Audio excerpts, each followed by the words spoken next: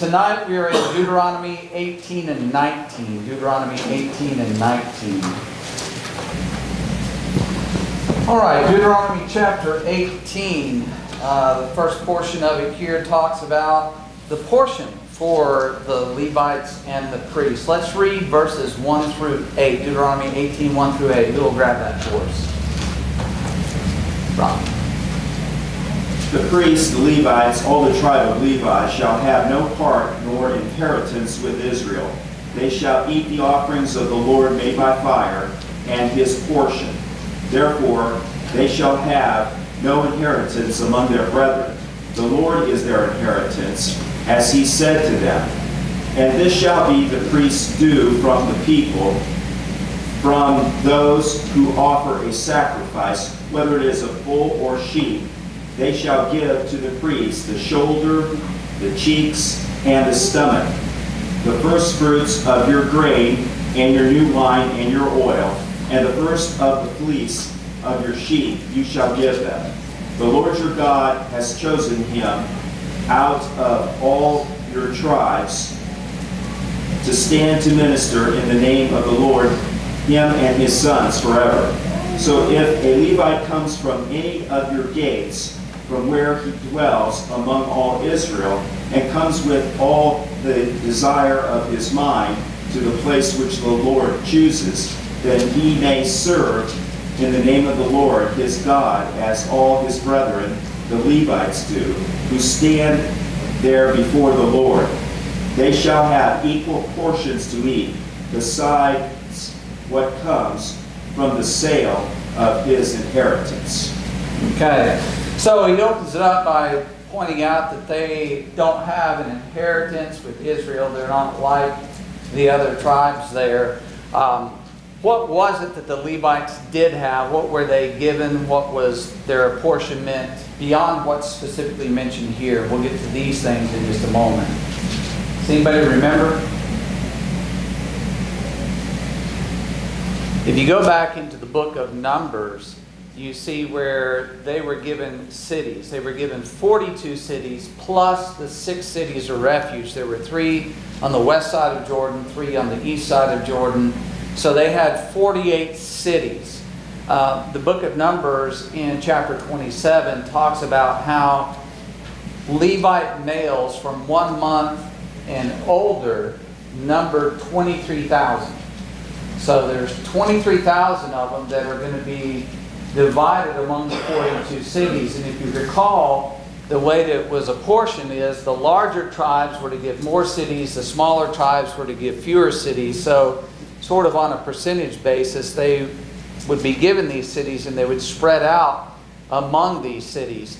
If you just did strict math, it'd be 497.3 or something like that per city. But of course there would be some cities larger, some smaller, but be that as it may, they would be distributed, dispersed throughout the nation of Israel when they go in and inhabit the land. Now why were they spread throughout the land? Why would the Lord say, you don't get a territory, but I'm going to take you and spread you through all these different cities and the different territories of all the tribes?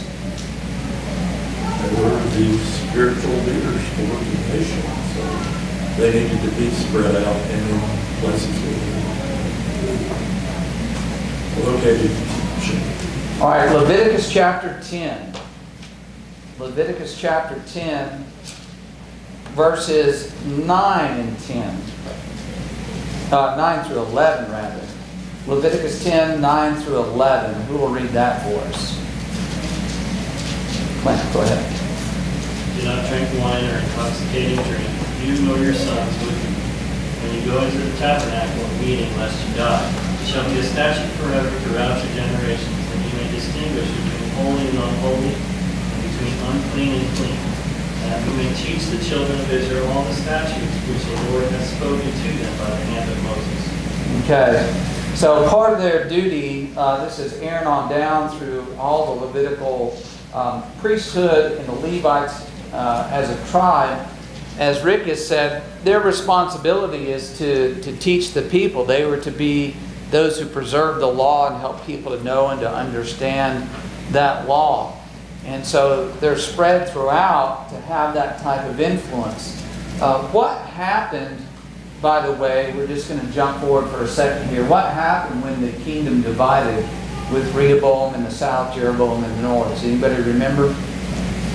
Jeroboam appointed priests from among the people. Okay, Jeroboam. They weren't Levites, they were whoever he chose. Right. If you want to take a quick peek, 2 Chronicles chapter 11. 2 Chronicles 11. And beginning in verse 13, it talks about, from all the territories, priests and Levites who were in Israel took their stand with him, that is, with Rehoboam.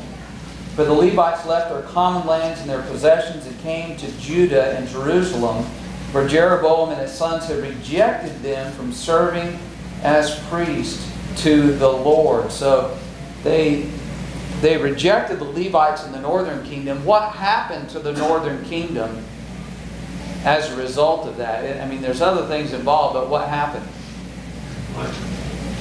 Completely gone. Completely gone. The southern kingdom, they had some good kings, some bad kings, some good, bad. It varied at times. The northern kingdom never had any good kings. That nation, the northern nation of Israel, never recovered from the apostasy of Jeroboam. And part of that had to do with these Levites, that influence being rejected, being pushed out of that nation. They didn't want the religion of Jehovah up there, and it never recovered. Now, there were prophets who were sent up there from time to time and dealt with people, but they never did really recover. So, jump back to Deuteronomy chapter 18, and here he's talking about these Levites. They don't have an inheritance. They have cities, they have homes in the cities, they have common land in the cities, but they don't have a territory. They don't have the ability, the resources like the rest of the tribes are going to have. So what's the provision in Deuteronomy 18 that he makes for them? How are they going to get by? He commanded the rest of the congregation to support them. Okay. And all that they needed. Right. In question 1, I had asked, how were the Levites to be treated and why? So they're to be supported. Is there anything else to add to that?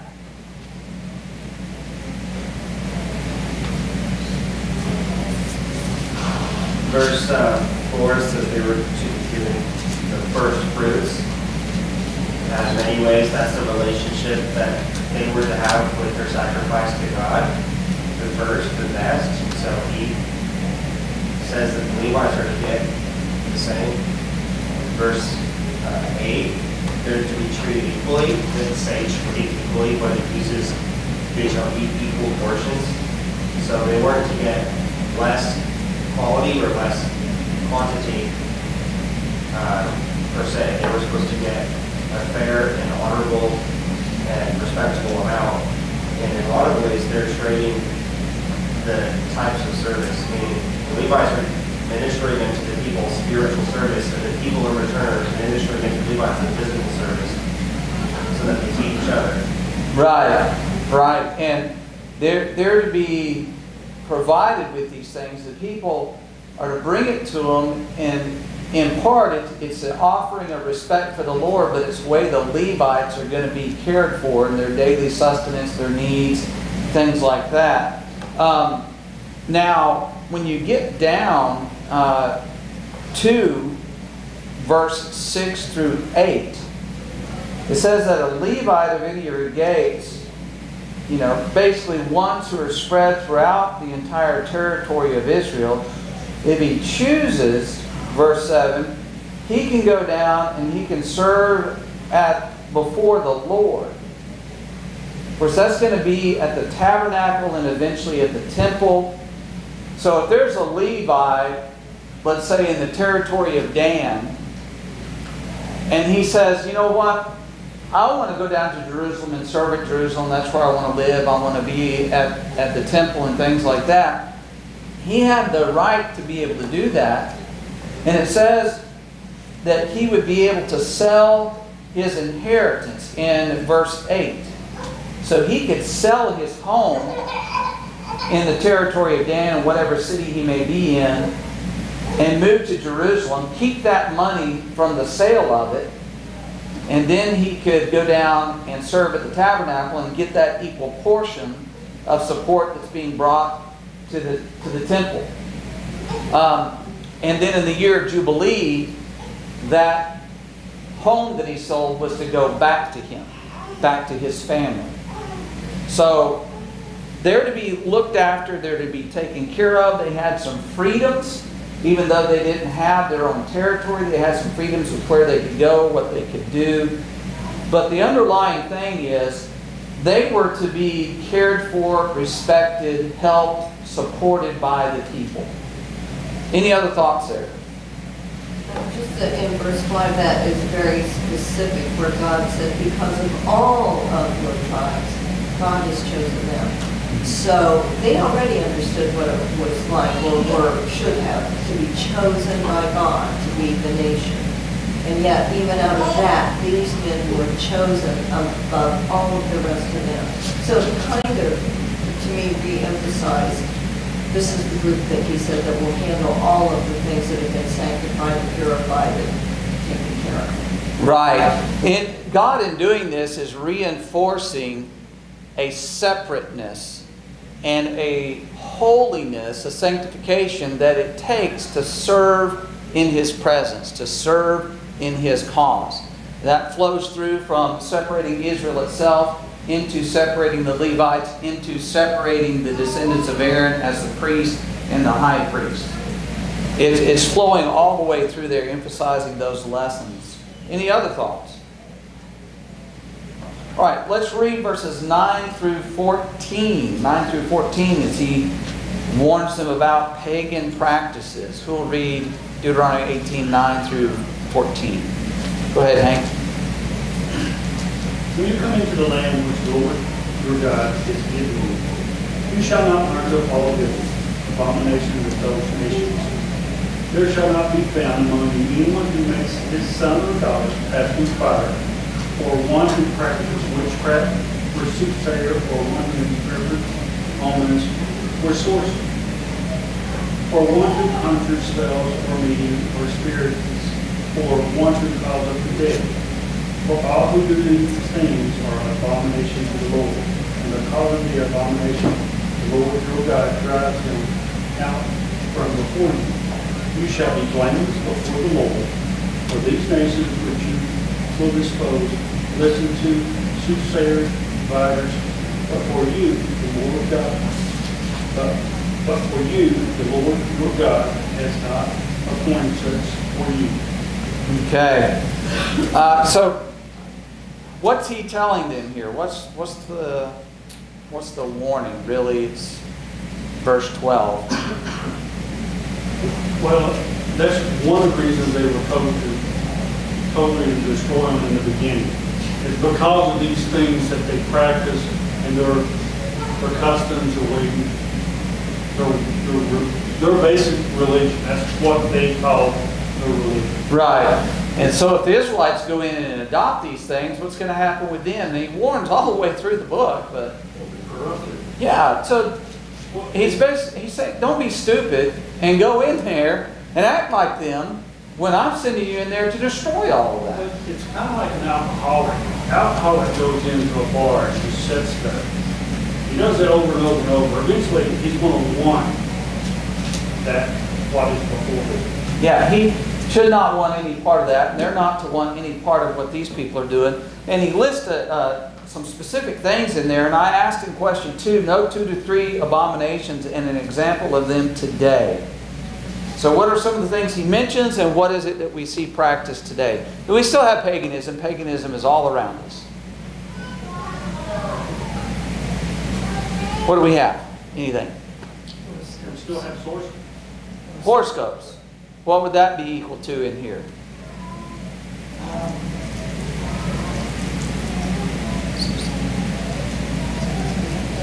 The soothsayer. Yes. The soothsayer is the horoscope person, the psychic, the palm reader, all that kind of stuff.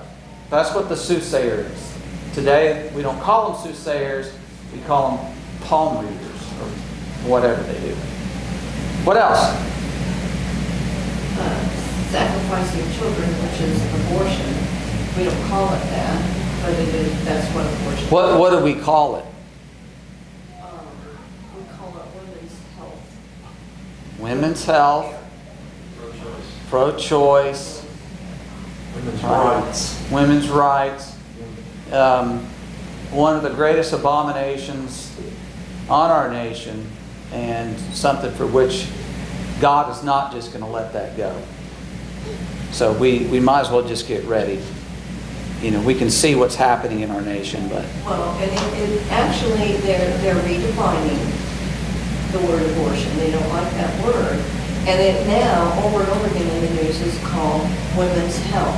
yeah, Providing women's health. women's health, right? Women's health. And what they're talking about is abortion. The right to abortion. They're talking about women's health. ripping a baby out of the womb, slicing it up, chopping it to pieces, dissolving it chemically.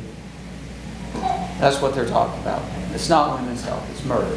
But be that as it may. All right, what else? I noted psychics and magicians, quote, air quote, magicians. That's not to say that people have good tricks and beautiful sleight of hand, but there are those who believe that. Well, there, Magic exists, and that's, I guess, an entirely other conversation, but it falls into this category.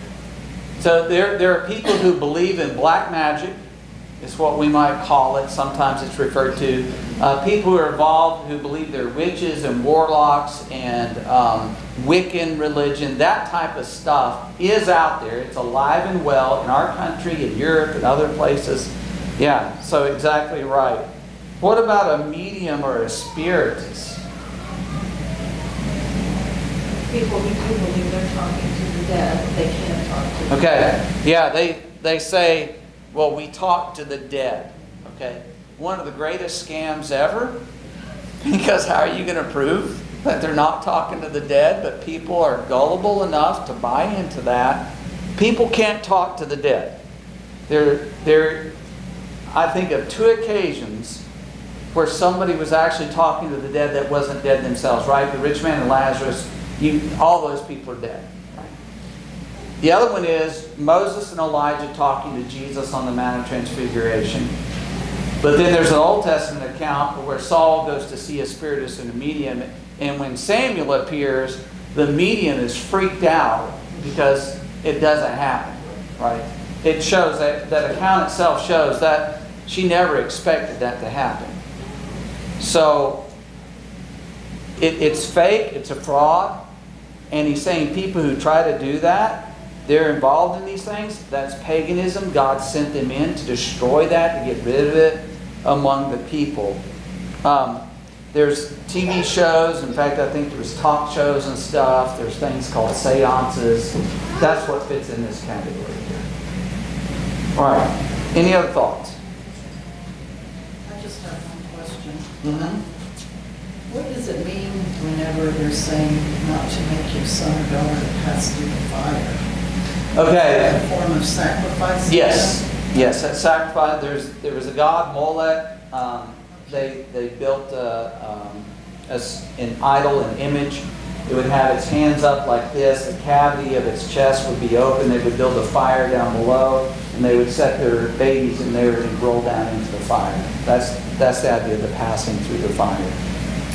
All right, let's read 15 to 22, please. Who will get that? Deuteronomy 18, 15 to 22. Go ahead. The Lord your God will raise up for you a prophet like me from your midst, from your brother, then you shall hear.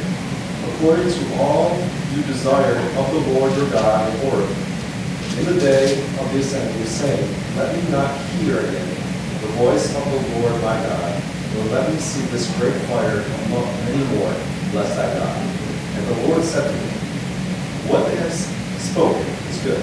I will raise up for them a prophet like you among their brother, and will put my words in his mouth, and he shall speak to them all that I command him. And it shall be that whoever will not hear my words, which he speaks in my name, I will require it of him. For the prophet who presumes to speak a word in my name, which I have not permitted him to speak, or who speaks in the name of other gods, the prophet shall die. And if you say in your heart, how shall we know the word which the Lord has not spoken? When a prophet speaks in the name of the Lord, if this thing does not happen, he will come to pass. That is the thing which the Lord has not spoken. The prophet has spoken it presumptuously. You should not be afraid of. All right, thank you. Question number 3, I'd ask, where are these verses, specifically 15, 18, 19, found in the New Testament? What does it mean? So what do we have here? Anybody have a New Testament passage, Zach? Acts 3:22. Okay, one of the more extensive quotes of this is in Acts 3:22, and what's happening on that occasion? The first gospel sermon had just been preached. Peter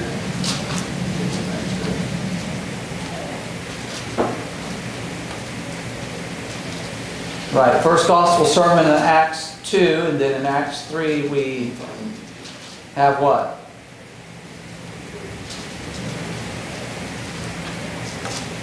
Second gospel sermon. Yeah, remember they had healed a lame man and a big crowd gathered around and Peter's preaching to them. And go ahead, Zach.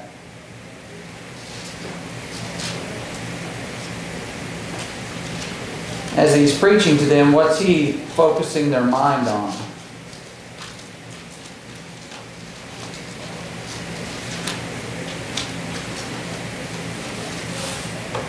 You talking about 22, 23? Yes, sir. Acts 3:22 and following there. Peter quotes this passage here. And what's he nailing down for them? Remember, this is a crowd of Jews at the temple. Anybody remember what he's saying? 23 says that it shall be every soul who will not hear that prophet shall be utterly destroyed from among the people. Okay, so he quotes about Moses, Lord God raised up a prophet like me. Him you shall hear in all things, whatever he says. You have to hear. The one who won't hear will be utterly destroyed. All the prophets from Samuel and those who follow have spoken of this. And he gets down to the point in verse 26. What's his point?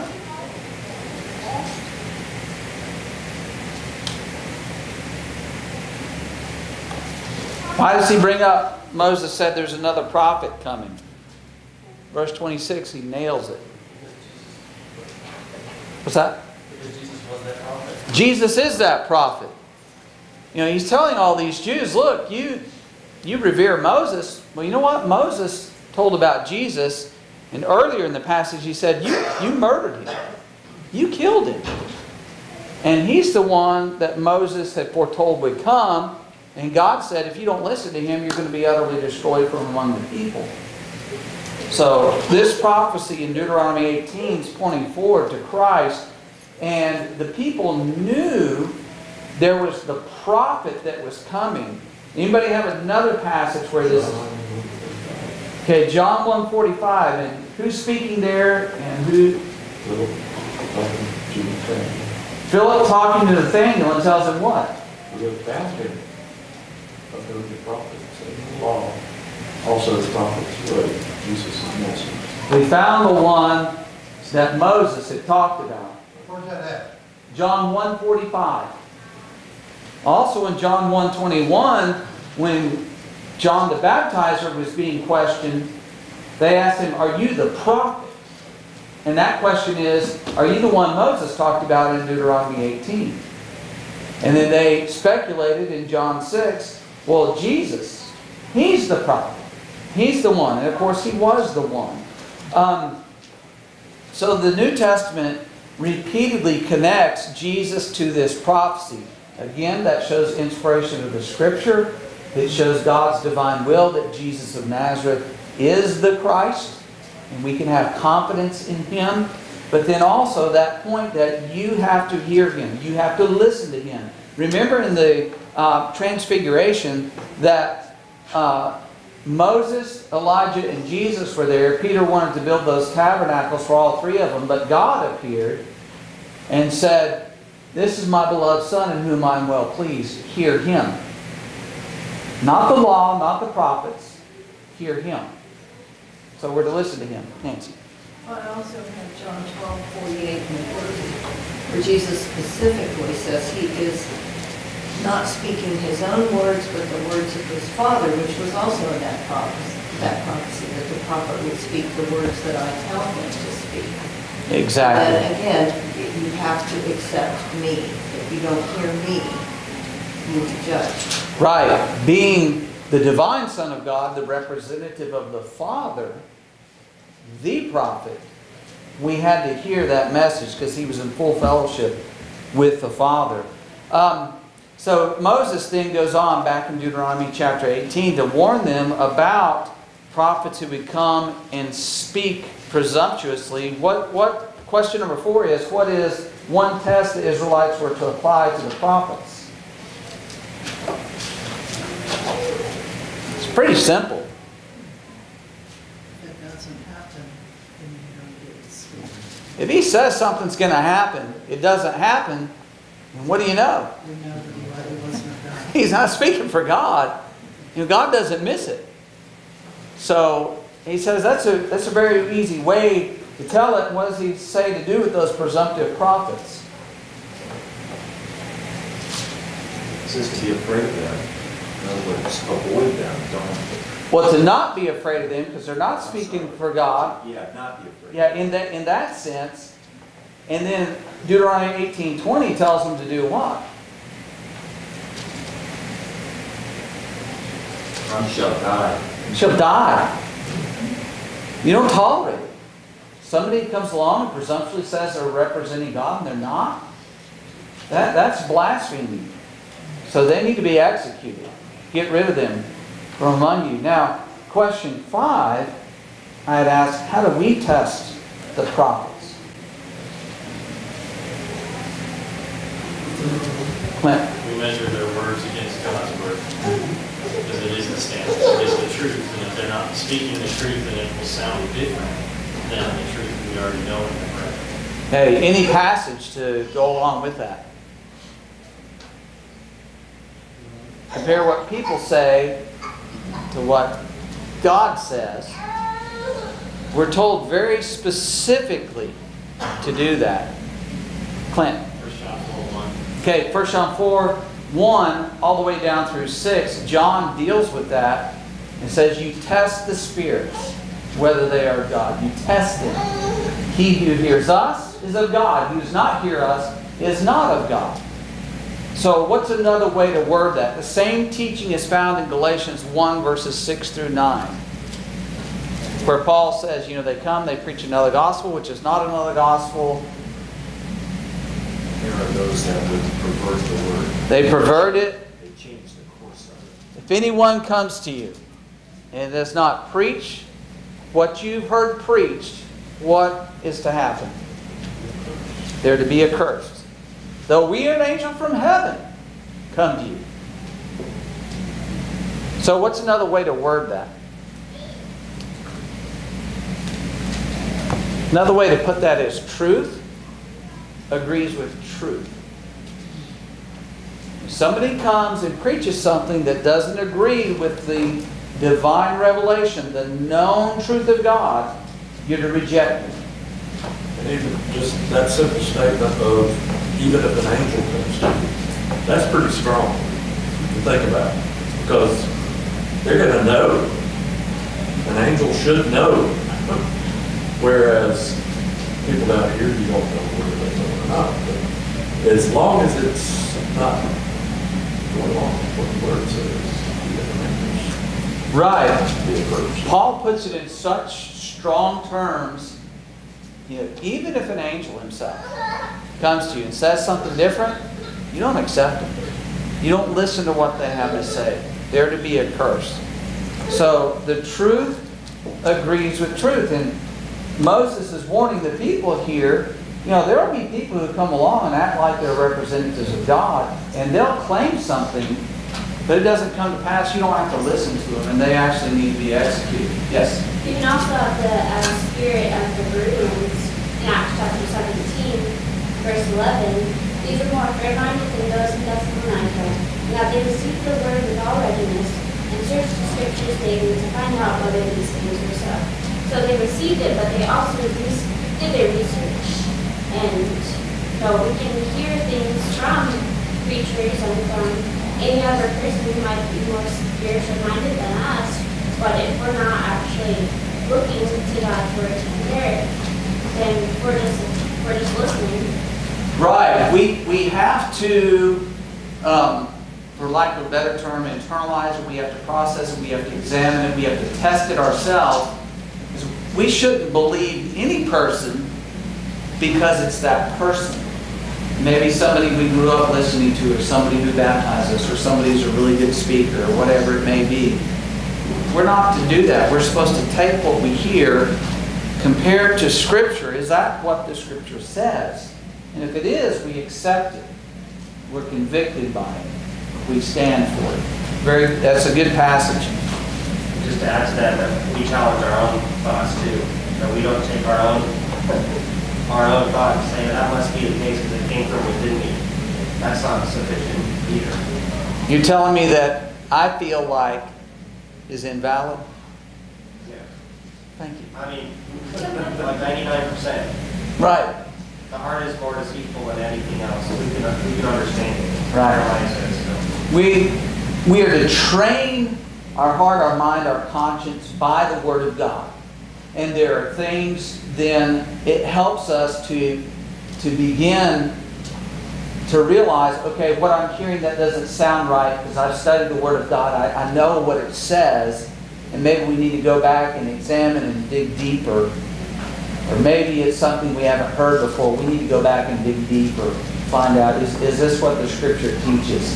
And if it is, we need to accept it. If it's not, we need to reject it.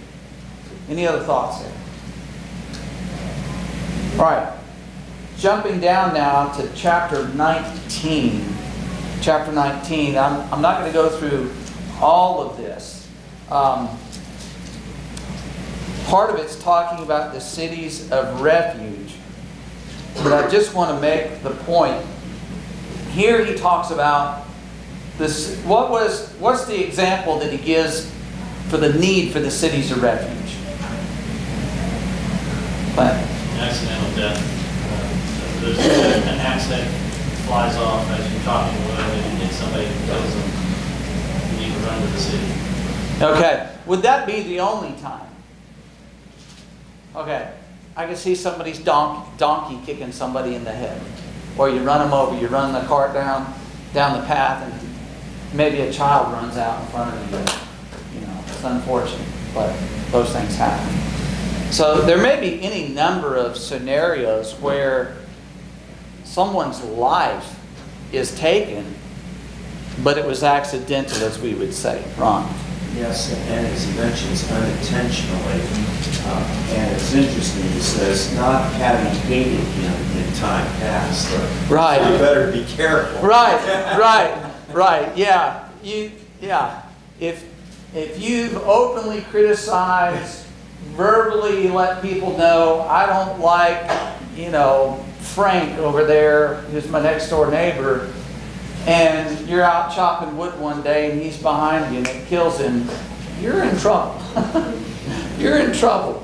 But hopefully there would be witnesses, which we'll talk about in just a minute, that would say, well, he really didn't mean to do that. He was just chopping his wood. But anyway, yeah. So what's the difference here? How would we put it in our modern language? Yes, the difference between first-degree murder and manslaughter. Right. Manslaughter and first-degree murder. There's unintentional killing and intentional killing. It's interesting to me that he says here, okay, the man who unintentionally killed his neighbor, he's to do what? I know it's basic, I know it's simple, I know we taught, but what's he to do? Flee to the city of refuge and do what? You stay there. Okay? You know, I don't know if you've ever noticed this before. There's no jails in the Bible. Because how do they handle things?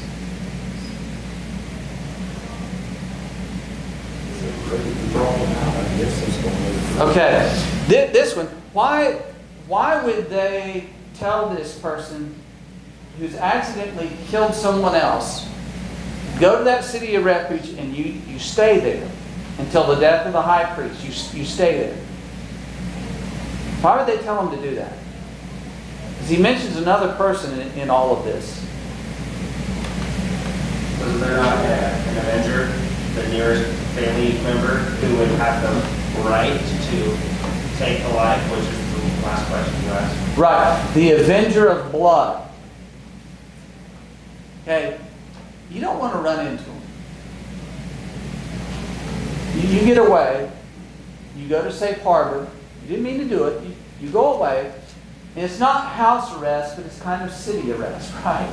You need to stay there until the death of the high priest, then you can return home, however long that may be. But you stay there. As long as you're there, you are legally protected. And the idea is if that avenger of blood went into the city of refuge and killed that person, that avenger of blood would be put to death. But if the person who accidentally killed their relative goes back and they get killed, well, you're not supposed to do that. So there's limitations here to try to stop, if you will, a blood feud, stop that revenge. It's trying to tamp that out among the people. So there is safe haven there. Now, verse 14. Let's read that. Deuteronomy 19:14. We'll grab that. Just one verse. Philip, go ahead. You shall not remove your neighbor's landmark, which the men of old have said, in your inheritance, which you will inherit in the land the Lord your God has given you to possess. Okay. Why do they talk about these cities of refuge and manslaughter and all of that? And then verses 15 to 21, he's talking about witnesses and stuff. Why would he throw this landmark in the middle of that? Those are common. Common? Yeah, they're common things. People move their stake all the time. Figure they're going to get more land. But it's a penalty for that. Okay. More people have died over land than any other thing ever. Okay. I saw the headline of a story, I think it was last week. This guy got into an argument with the contractor over the price of his work, and he shot him dead. Okay. People, when it comes to money, when it comes to their land, they can get out of control really quick. And if somebody's out there moving the stakes on your land, you imagine now, let's say you've got 500 acres in your territory, and that's where you graze your sheep, and somebody comes and moves those landmarks, and you've lost 100 acres, and now you don't have that grazing land, maybe your best 100 acres. You know, there's an entire history about the United States and the cattle wars out west, and you know, putting up fences, not putting up fences, all that kind of stuff. And they would kill each other in a heartbeat over those things. Same thing was going on, or could have gone on, in Israel. You don't do that. You don't go and move those, because that can lead to murder. So stay away from it.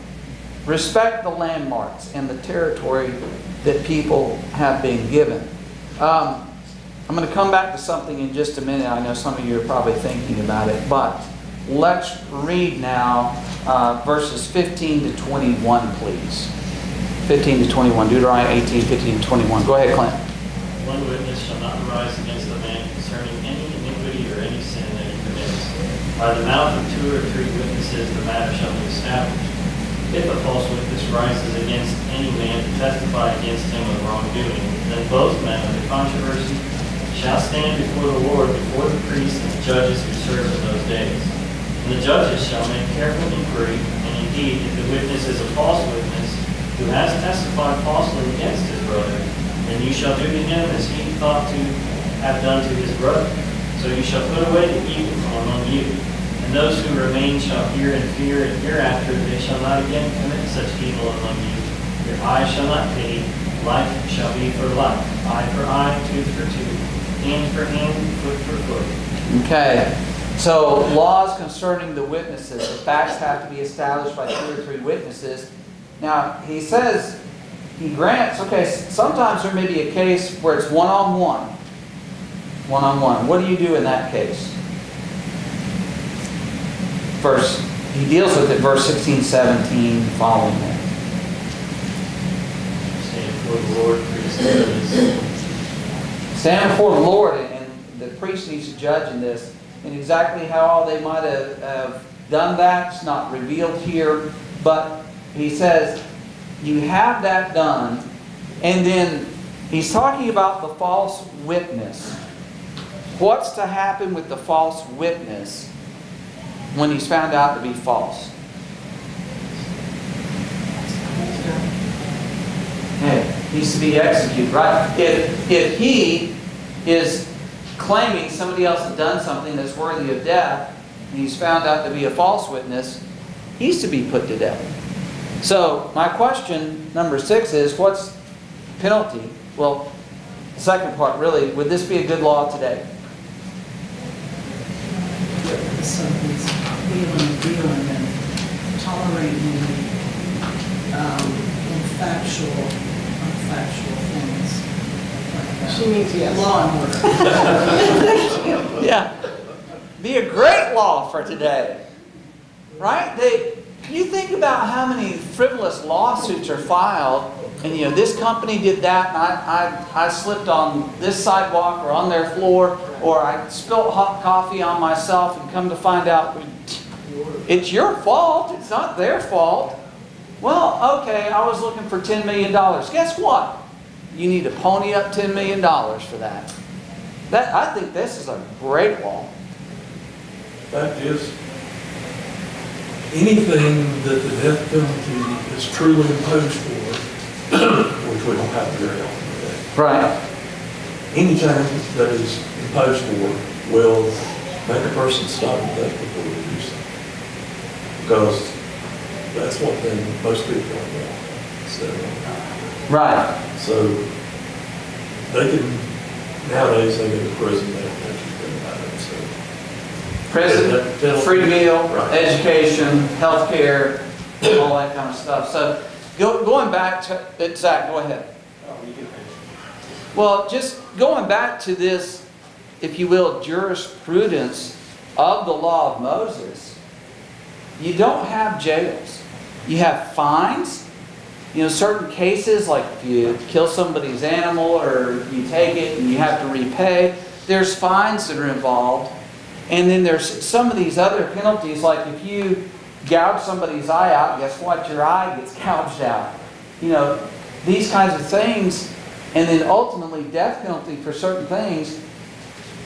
So the crimes would be dealt with immediately and justly and firmly. And it's going to suppress crime among the people. That's the effect it has. As opposed to putting them up, caring for them, dragging out the legal process, the justice that would be served.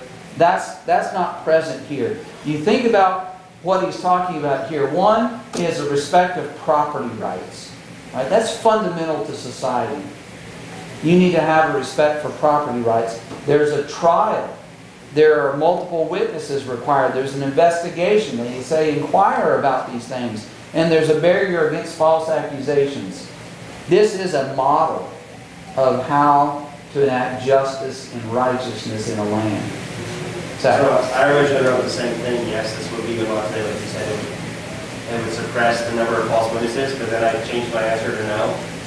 Okay. Because Jesus says in Matthew 5:38, a different law. And it's still relational between God's people. This is talking about relations between Israelites. In Matthew 5, Jesus talked about the kingdom. He says, you've heard that it was said, an eye for an eye, tooth for tooth. But I say to you, do not resist him who is evil, but whoever slaps you on the right cheek, turn to him the other also. If anyone wants to sue you, take your shirt, let him take your coat also. Whoever shall force you to warm out, go to two. give to him who asks you, do not turn away from him who wants to borrow from you. So what was given in the old laws, the law of retaliation, is now being modified or perhaps even reversed, I like that, to called the law of non-resistance. And so I think there's a change in that principle under the new law. So I originally had yes, but then I changed it to no based on that passage. I'd be interested in your thought on that. I'm going to get you to change it back to yes. And here's why. Because the law of Moses, yes, it was for the Israelites, God's people, but it was both spiritual and a national law, right? In the New Testament, the church and state are separated. So in Matthew 5, Jesus is talking about the kingdom. And he's talking about they had a misunderstanding about the kingdom and how you should deal with things. So there's the national, which I'm talking about for the false witnesses, the death penalty, things like that. That's good for a nation. And then there's the law of Christ that applies to the church. Now, ideally, everyone would observe it, everyone would follow it, but that doesn't happen. That's why in Romans 13, it talks about, the government's there to punish evildoers, which would include the death penalty, the sword. So there's a bit of a separation there.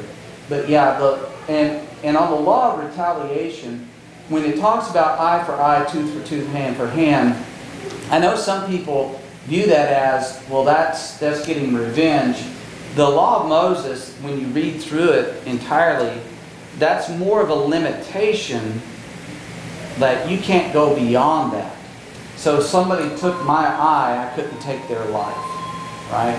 So he limits it, but it is an equal, in other words, the punishment fits the crime type of thing, versus go take revenge. He took your eye, so, go gouge his out because you're angry or whatever. It's more of the limitation and the punishment fits the crime there. Does that make sense? Yeah. Okay. All right. Well, we are out of time. Thank y'all very much, Lord willing. I will be gone next week. Clint is going to be taking Deuteronomy 20:21. So, Lord willing, y'all be able to do that next week, and I'll be out of town.